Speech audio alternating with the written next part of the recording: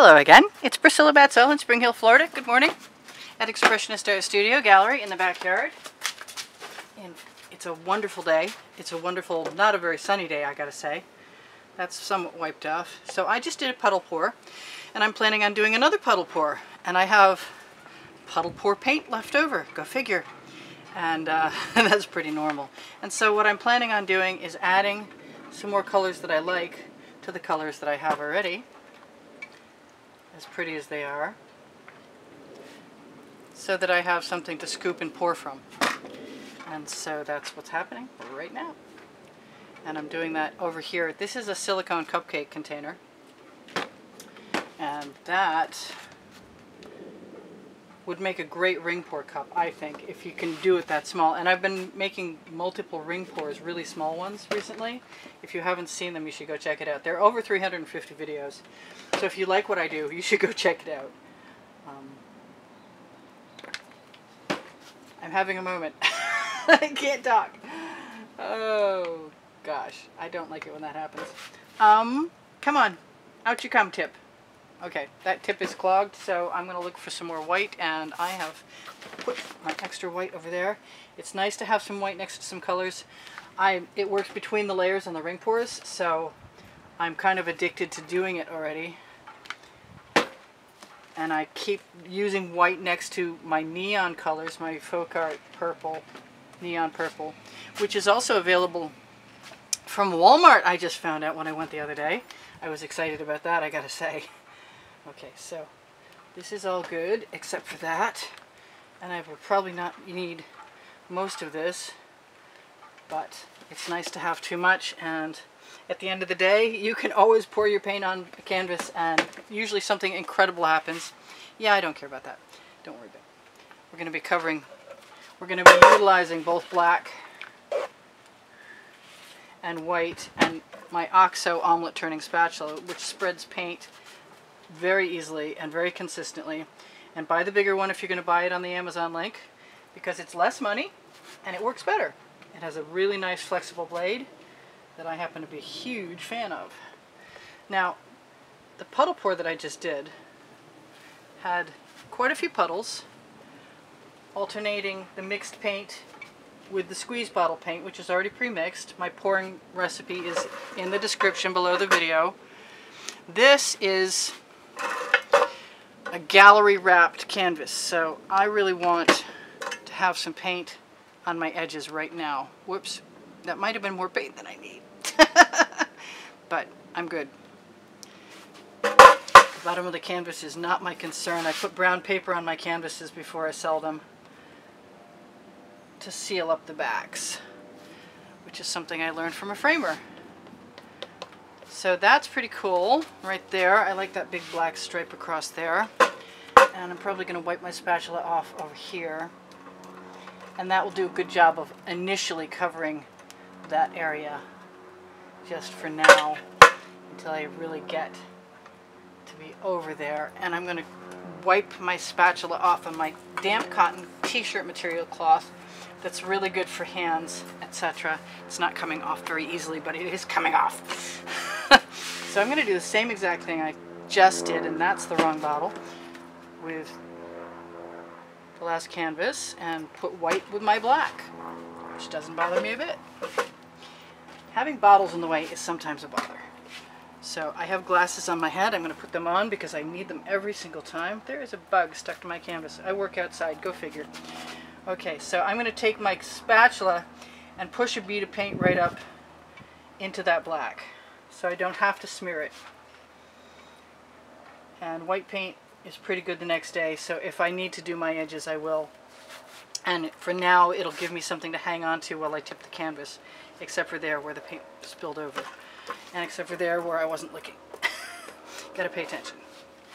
So I'm going to do the same thing down here, which you can probably see some of, but maybe not all of, and I'm just doing the same exact thing, pushing a bead of paint into the black with the spatula, and then watching it drip down all over my tile. Okay, I do clean my tiles. I have two of them, I rotate them, and it's nice to have a clean tile, so I do clean them.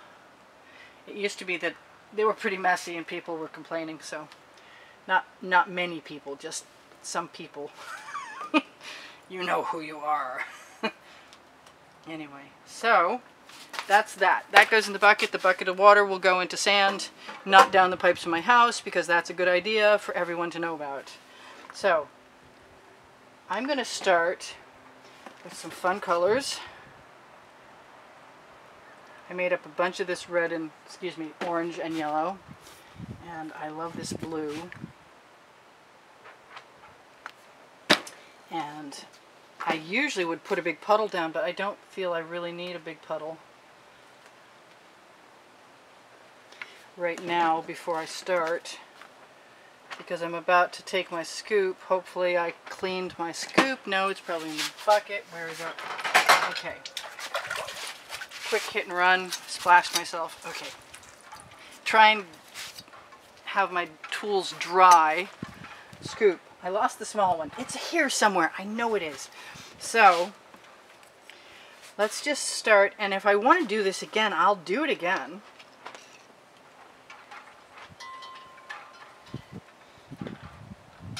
And this is just an old iPod box that sat there calling me. I save containers. I collect antique boxes.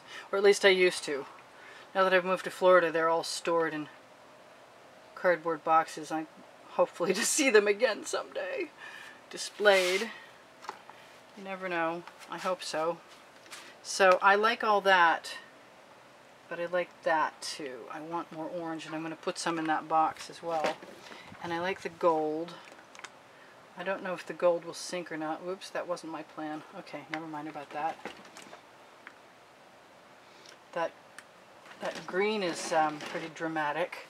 If I want to use my purple, I usually need some white.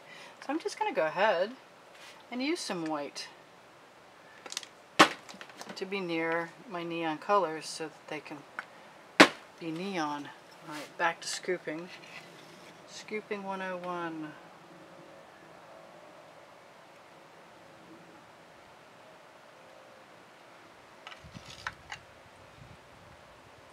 Well, there's only 3 of these, and that is a good way to start in my opinion, because you can always add more, but you can't take it back. And this time, there is no silicone in my mix, by the way. Just Floetrol and GAC 800. GAC 800 by Golden I use in every single bottle of paint that I mix because it keeps the paint from cracking. And I have an edge catcher around here somewhere. I have to decide where I want this to go, and I have to decide that thing that's right there, which is probably a drop of water.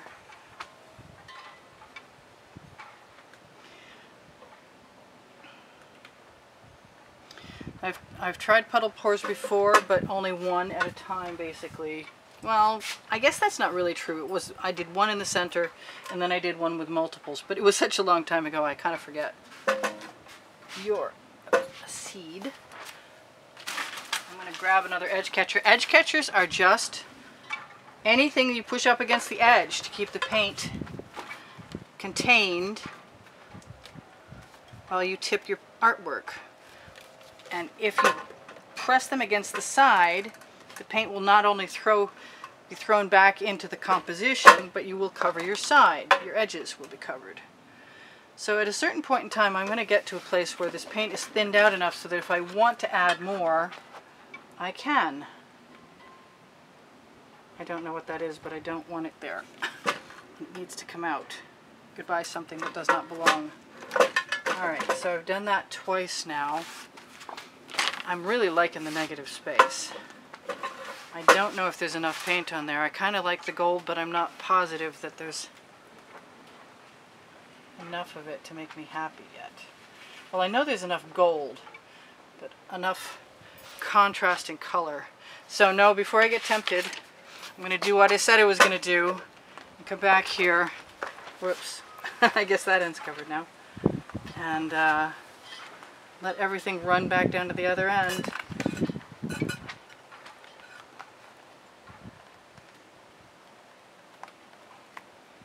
And hopefully squeeze it over onto the edge of my canvas. Yep, I like that. That's fine by me. So, I got a couple things bothering me, and I'm not sure what I'm going to do about them. But I do have my little scapula. If I don't like what I see, there's nothing keeping me from using the paint that's rolling down on my scoop, touching up my edges right now. Just dip it right in and use it as a writing instrument.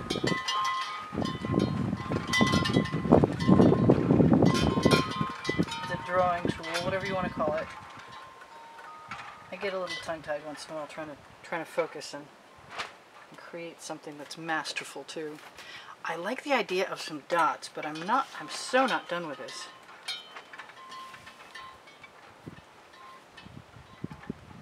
The scoop allows me to use colors that I'm choosing, and if you're methodical, you can actually manipulate things the way you want them to go. And so that's my plan, although I just dribbled. It's okay. It's a very organic looking dribble. And I can also, you know what? I can do all kinds of stuff. I've got beads and chain, and I don't know if I want to do that until I try my straw. My medical tubing is my straw. Bendy straws work just as well. You really don't need medical tubing. I have it to keep my head out of the way of the picture. Yeah, I see I've got a whole bunch of schmutz on the end of my canvas where I don't want it, and I'm going to put some white on it right now so I don't have to think about it again right off. And I'm going to blow, see what happens.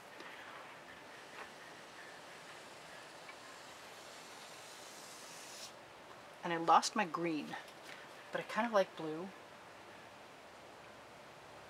so that's making me happier anyway.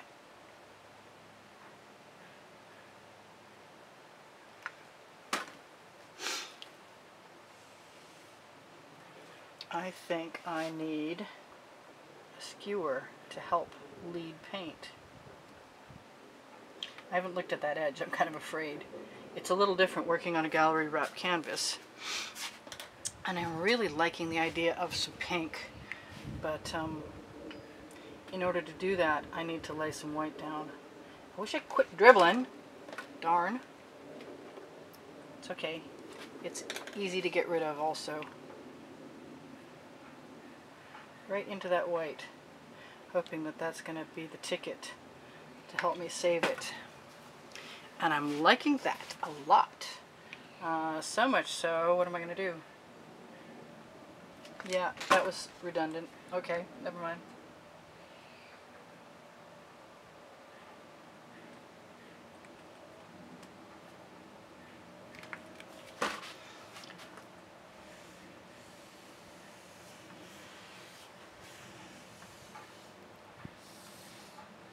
No, I have no idea what I'm doing there.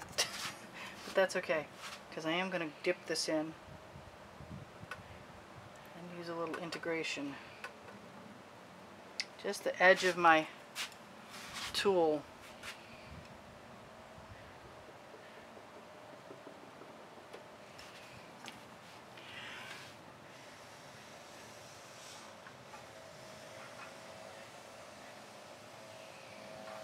I think I mentioned that the GAC 800, look at those nice cells pop. The GAC 800 keeps the paint from cracking when it's thick, and I do like to use my thick paint. And I do give myself permission to change anything up. I've got my basting brushes and my chains and everything right beside me, but I'm not feeling the necessity quite yet to do anything with that. I do see that I've got some black paint just begging me to stick my thumb in it. And that's what I'm going to do right now for a second. Pardon me. I kind of want some more orange. And I think that the white is working so well that I'm just going to do that. Right there. And make a composition. I'm going to wipe off my skewer, what there is left of it.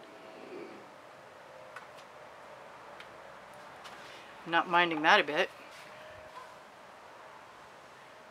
I thought I might be adding more paint, but I'm kind of glad that I took the opportunity to not get too crazy about that. I am going to do this and hope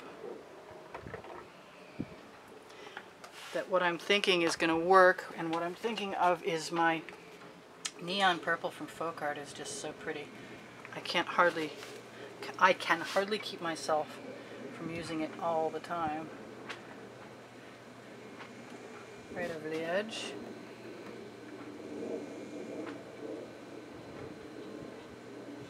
And agitated paint will make cells, especially with black or white and lots of other things. So, and the white really helps, really helps. Makes cells happen. Yeah, I think so. I've got 2 minutes left. Time flies when you're having fun. So, good thing I set my timer for 18 minutes. And my camera shuts off at 20 if you're ever wondering what's going on with that. That's the deal. Hopefully I can keep the neon purple becomes quite burgundy if I don't use it with white. So I definitely recommend that.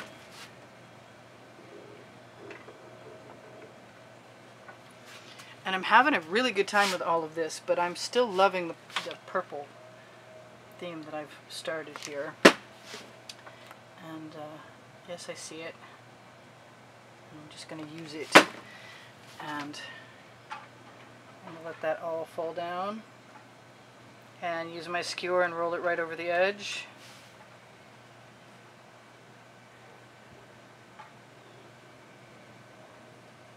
Try and utilize the paint that's there.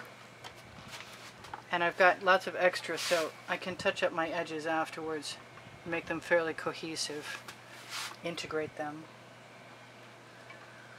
I do have a little purple happening right there, so I guess it's telling me it wants to become something, a part of the picture, which doesn't really bother me. I'm good with that. I'll be touching up a few things. I think we ought to pretty quick here. I was going to say use the torch, but the truth is I've been craving some yellow since I started this. And I'm not sure where it's going to go. But I'm going to try it right there because I can. Yeah, I really wanted some yellow. It kept calling to me. I was ignoring it. But now I got it, so I'm happy. I'm not so happy I dribbled. It's alright, we'll make a little zigzag out of it.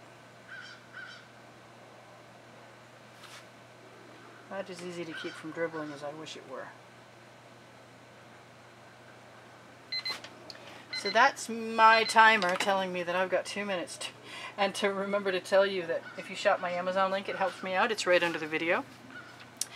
It might be right under the Teespring link where you can see the stuff that I'm attempting to create to bring income in. T-shirts and hats and coffee mugs eventually. Shower curtains eventually. And right now, sweatshirts and leggings, which are pretty awesome. I think that yellow has to be right down there, and I gotta clean my skewer off. Also, there's Patreon and PayPal. If you make a donation to the studio, you will be automatically entered. I'm assuming that I'm running another contest because I just ran one. I don't know who the winner is because it's before that now. I still have 4 or 5 days. I'm not sure when this video is going to get published, but it's not going to be soon enough for me to know who the winner is. But you can win 1 of 3 paintings, which I'll make known on some kind of... I'm thinking about showing a whole bunch of my artwork from before pouring, which is basically abstract expressionist artwork. And you're going to be gone in a second, so I got to stop talking because I keep cutting myself off. But there's Pinterest and Instagram links at the bottom of the video, along with Facebook albums that will take you to wet and dry artworks from YouTube. So if you like my videos, there's 340 of them at least, and if you'd like to buy my artwork, all you have to do is talk to me, and I do give lessons at the house. So just communicate with me through YouTube, and I'll give you an email and we'll talk. So this is pretty well done, and I'm going to torch, and it probably will release a few cells, but nothing so devastating that it'll change the piece so you don't recognize it terribly. So I'm not going to bother making a part 2. But if I lose you, thank you for all the contributions. and the comments. I really